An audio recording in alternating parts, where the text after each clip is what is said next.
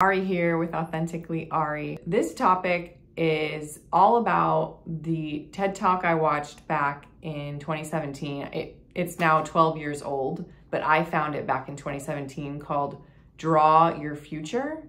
And I'll put it right here for you by Patti, I think her last name's Dobrowolski. You know, I've looked at throughout the years so many different ways to change your future, to manifest, to bring your goals to life, to really let go of the things in your subconscious mind that are controlling everything. And this TED Talk changed my life because it gave me something that I had never done before, which is draw your future.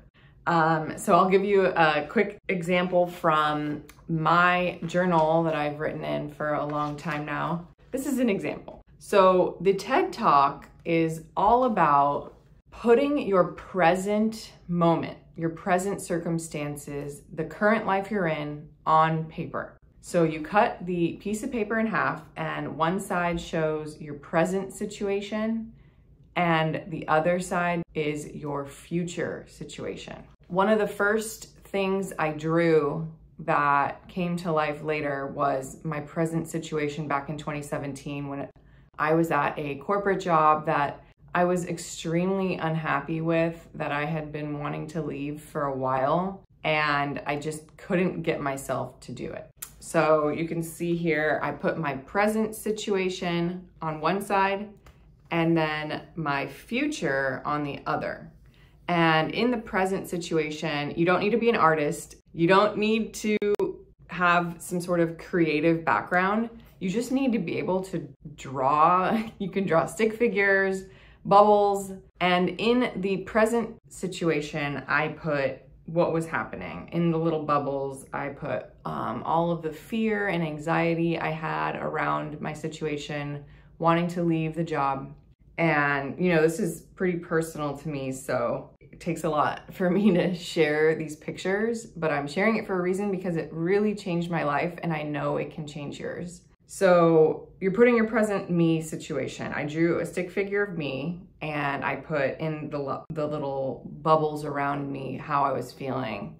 You know, I was feeling fear, worry, anxiety. Is this really it? Is this what life's about? I feel like there's so much more to my life. What is my purpose? Do something. You're in control. Take action.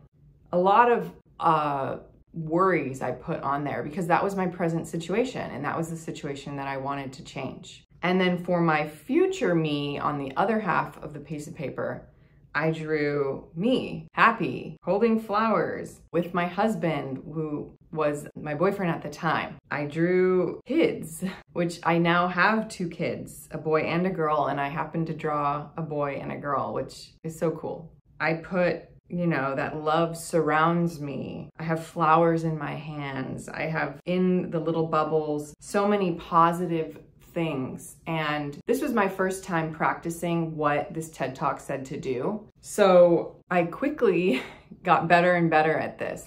She says in the TED Talk to really, in the future section, to really draw what you want.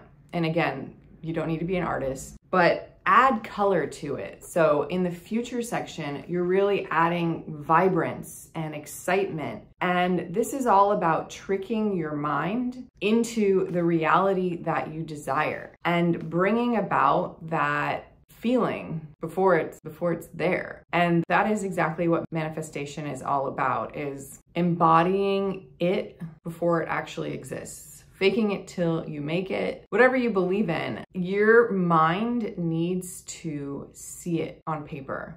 I think most of us are visual learners. I sure am. And it's one thing to write down your goals. It's one thing to say, I am affirmations. But if you don't visually have what your future looks like out there for you, that you can see, I don't know what to tell you. This works. So in the one I just showed you was me drawing our wedding, and I'll give you a side-by-side here of our actual wedding that happened and the drawing that I had done a year before that. You know, we hadn't picked the venue yet. We hadn't planned a single thing, and they match up. And I'm so blessed and so grateful that we had the means and the life to be able to create this. And I just want to show you guys that you can do this too. And I'll show you one more example, and then we're going to go back to my first one because it's really important.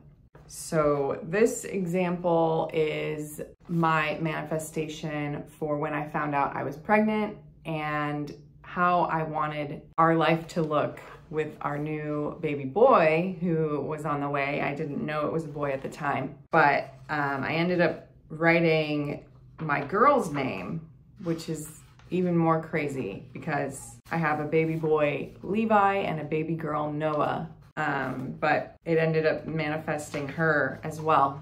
But I wanted to go back to that first picture I drew. And I drew this manifestation of me quitting this corporate job multiple times. And you know what makes me sad is that I had drew my 1 month notice, me giving my 1 month notice. And what makes me sad, but also, you know, you can't connect the dots looking forward. You can only connect them looking back. So you just have to trust. I drew these photos of me quitting. I didn't actually quit this job until 2021, after I had my son. And there's a reason for this. Like I said, drawing helps your brain believe that it is possible, that your future is possible. But if you do not work on your subconscious, your limiting beliefs, your worthiness, that you are enough, the drawings won't matter. And that's where you have to do both. So number one, you draw your present situation, and then you draw that future you, and you add color, you add vibrancy to it.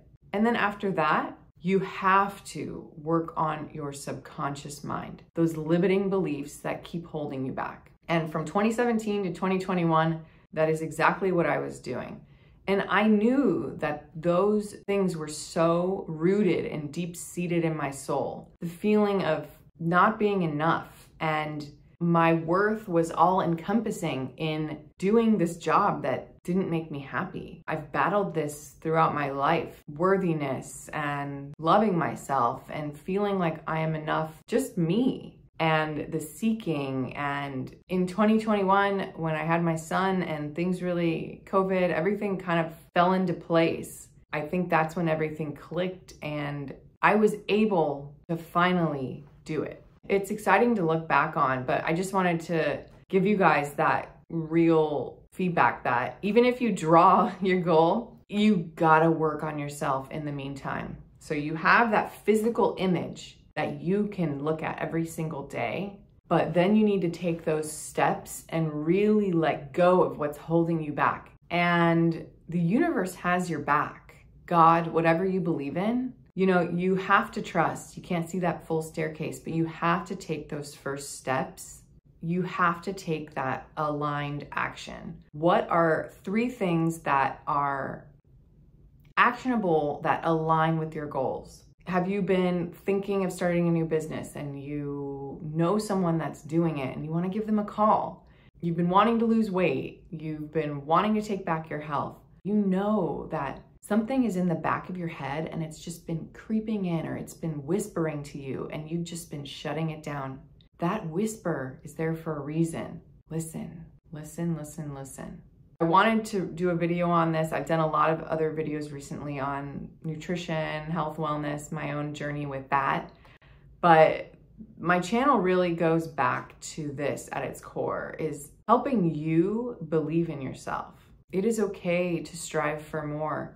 It is okay to be unsettled in your current position, and you don't need to fight yourself for that. Sometimes I feel a sense of guilt for feeling unsettled, and then I'd say, I'm grateful, and I try to hijack my brain to stop those thoughts, but those thoughts are okay, and they're there for a reason. So let yourself feel them, and then take aligned action and move in that right direction. Really dig deep and get heart-centered and get quiet. And what you seek is seeking you. What you long for is longing for you, and you just need to get centered and focused, write, draw, dream. As Wayne Dyer has said many times, don't die with the music still in you. Let that music out. Let yourself shine. I believe in you. If you've done this Draw Your Future practice and it's worked for you, please share. I would love to see. All right, I love you guys. Take care.